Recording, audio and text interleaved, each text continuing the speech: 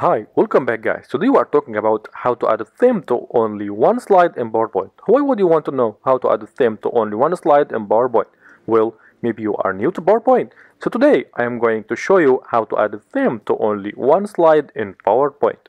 Check the video description and I will try to leave the written instructions.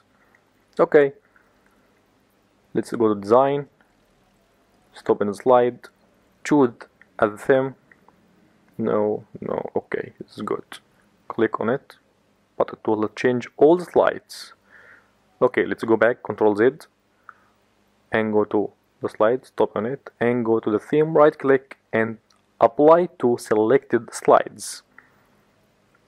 That easy, guys. There you go. If you want to know how to add a theme to only one slide in PowerPoint, that's the easiest way I know how. If you know another way to do it, leave a comment below. Be sure to subscribe for more videos.